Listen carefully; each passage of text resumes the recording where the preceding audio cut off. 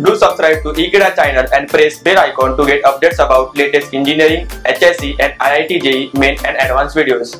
Hello students, today we are studying chapter Excretion and Osmoregulation, and in that we are studying topic urethra.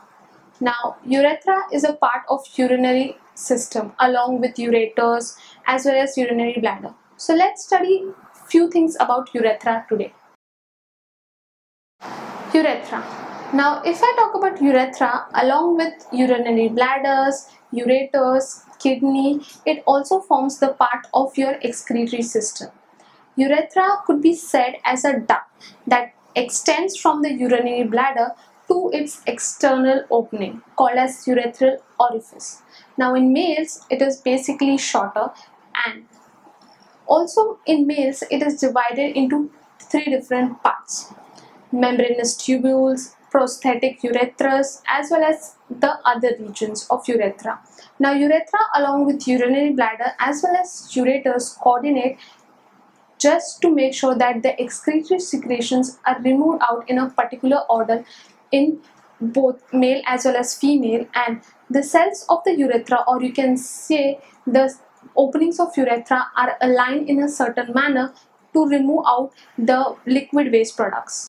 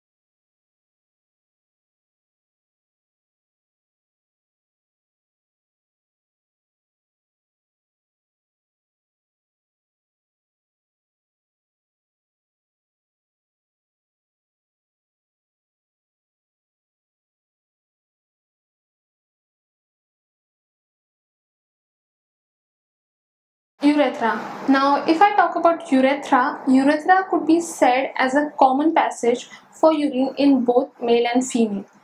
It is a duct that basically extends from the urinary bladder to the external opening that's called urethral orifice. Now in females, urethra is about 4 cm long, and it is embedded, or you simply say it's situated in the anterior walls near the vagina. The urethral orifice lies in the vestibules. While in male it is 20 centimeters in length, urethra may act as a passage, or it is the common passage for secretion of urine both in males as well as females. We all know that.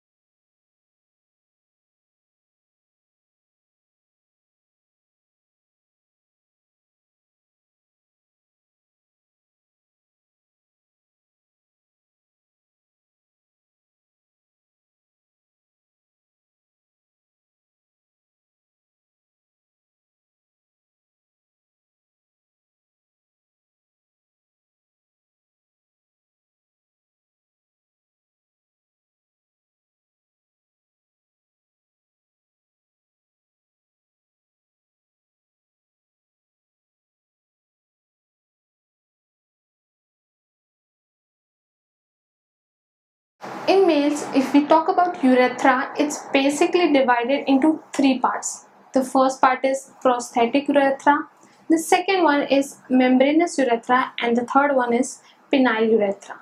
Now, if I talk about the penile urethra region, this serves as a passage both for urine as well as semen. That's the reason in males it is always called as urogenital tract or urogenital passage or pathway. While in females, this is not the case. It never serves for both of the purposes as it does in males. So students, in this part of the chapter, we did study about urethra, how it is different both in male and females, how in males it serves as a passage to pass both semen as well as urine, and in females that doesn't happen. We also saw the differences in size both in male and females. I hope students, you are very clear about this concept. Thank you.